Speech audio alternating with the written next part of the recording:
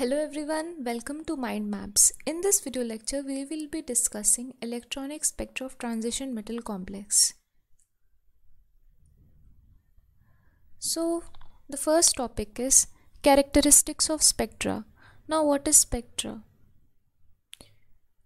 Transition metal complexes, many of them are colored, right? Why does that happen? The study of colors in a similar way, in a very layman's language, we discuss characteristics of spectra. Okay, when we look at a spectra of a transition metal complex, we can deduce many conclusions from that, right? A spectra can be anything. It's a graph basically, and it might look anything like that, anything, right? Just go through some spectra and you will come to know. Okay, so what are the various characteristics that we see in a spectra? So that we'll see, the first one is position of spectra.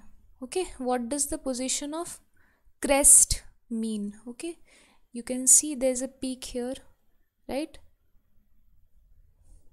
Any spectra won't be a perfect wave because it's not. Okay, so here we have certain peaks. Some peaks are lower, some peaks are higher. So these give the energy, okay, information of the energy that is being absorbed. Okay, the next part is intensity. As you can see, the peak number 1, it is higher, and the peak number 2 is a bit lower, right? So this is the intensity difference. This is the peak number 2 and there is an intensity difference. This is more intense. Okay, this is less intense. So we see that the absorption of energy takes place at the position of peak, but how intense this is, okay, that is based on the type of electronic transition. Okay, what kind of transition takes place? So the second one is intensity. This is often measured in terms of E, molar absorption coefficient, and this is different because of types of electronic transitions. The next one is the shape of band. As you can see, this is a band. Okay, the various shape that you can see, this is a random curve that I've drawn, but as you can see, there's this shoulder and then there is another shoulder, there's a peak. So what we see is the shape of the band. It gives the information about the electronic configuration. I hope I'm clear. The next one is the breadth of the band. Breadth, okay, this is the breadth, width, or whatever you call that. This shows the effect of ligand on a metal. So this was characteristic of spectra. The next topic, we'll be discussing the selection rules. Okay, so the intensity of a spectra, say this is a spectra and this is the intensity, the peak is higher.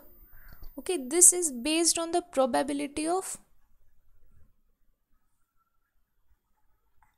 electronic transition, whether this transition can take place or not.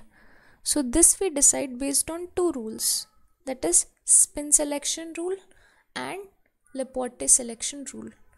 Okay, So when there is a high probability of transition, that means the transition is highly likely, the peak will be higher, and when the transition probability is low, the peak will be smaller. अगर ज़्यादा transition होने की ज़्यादा संभावना होगी तो जो peak होगा, जो intensity होगा वो high होगा, और अगर वो transition होने की संभावना बहुत कम होगी तो वो जो peak होगा वो थोड़ा low होगा, intensity उसकी कम होगी.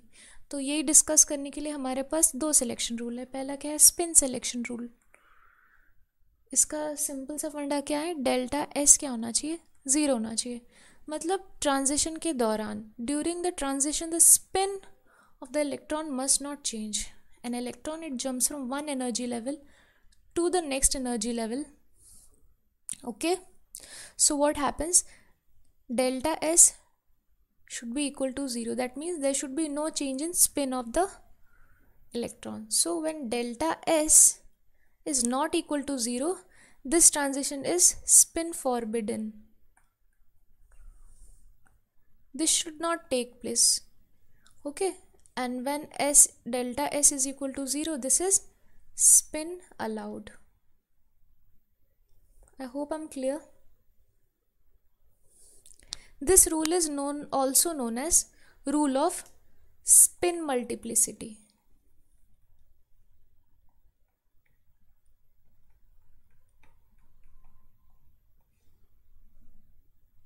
Okay, so what we see is transition of S to S is allowed, D to D,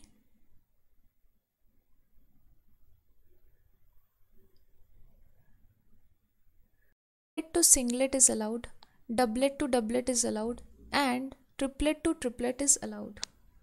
Okay, so I hope I'm clear. The next one is Laporte selection rule.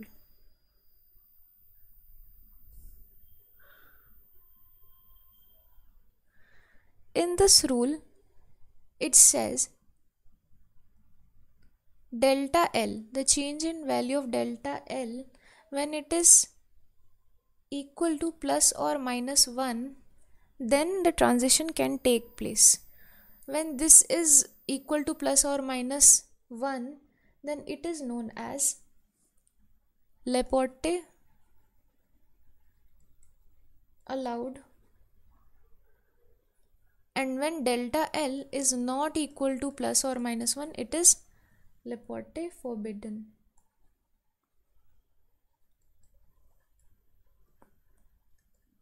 Okay, we'll be discussing this in detail.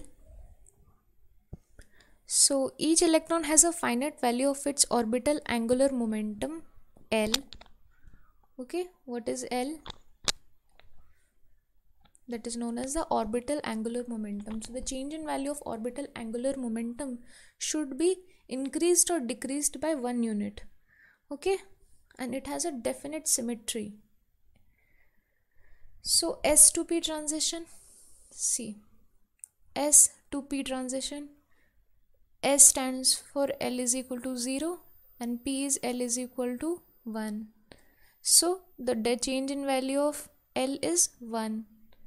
So S to P transition is allowed, P to S is allowed. Okay, the reverse one, P to D is allowed, D to P is allowed,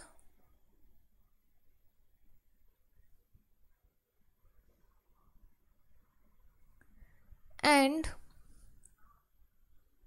similarly D to F and F to D is also allowed.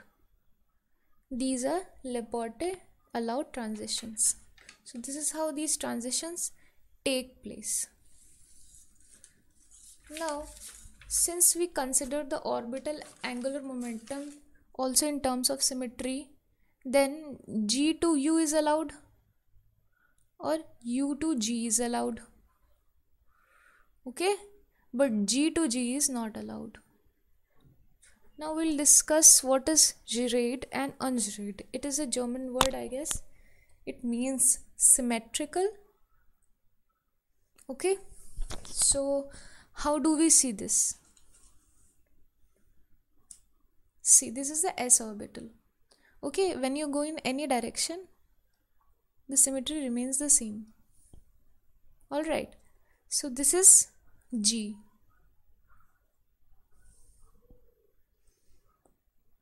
Okay, now when you have p orbital, see, this is the positive low when this is a negative low. When you go upwards, you have a positive, and when you go downwards, you have a negative. So this is not symmetrical, this is U. So when we discussed S to P, the transition is G to U.